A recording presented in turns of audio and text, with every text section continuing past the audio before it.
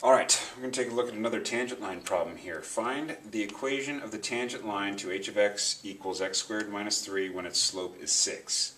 So in the previous example, we saw a tangent line problem, but we were given the x value to find the tangent line at. So in this case, we're actually given the slope that we want to use, and we have to now kind of almost work backwards. So let's just make sure we're clear with what's going on here. So we have this graph right here, h of x equals x squared minus 3, so it looks kind of like this. You know, it's just an upward facing parabola shifted down 3 units. Okay, so we're trying to find when the tangent line, find the equation of the tangent line to this function when its slope is 6. And when its slope, you know, I could have probably written this question a little better, but we could be referring to either the function or the tangent line, because at the point of tangency, the tangent line shares the same slope as the function. So, you know, if you look here, you know, let's just say, for instance, it's right here, for instance. So let's say, okay, right here the slope is 6. Now we don't know the x value yet, but if the slope is 6 on the graph right there, then that's the spot that we're talking about to, you know, make a tangent line, okay, at that point. Not the greatest tangent line I just drew.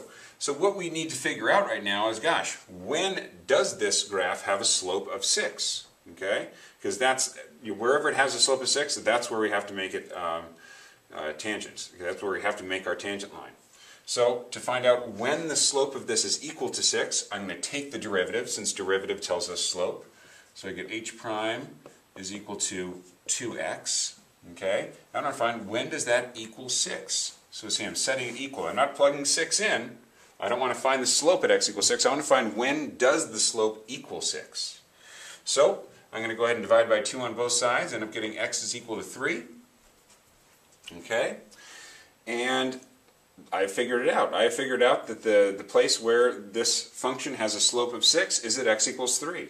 So that is where I want to make the tangent line to this graph at x equals 3. I already know the slope. We've talked about for a tangent line, or for any line, in order to write it you need a point and a slope.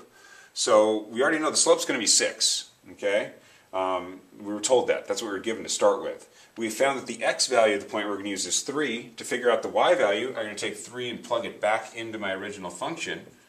Okay, so I'll end up getting 9 minus 3, which is equal to 6. Okay, so my point is 3, 6.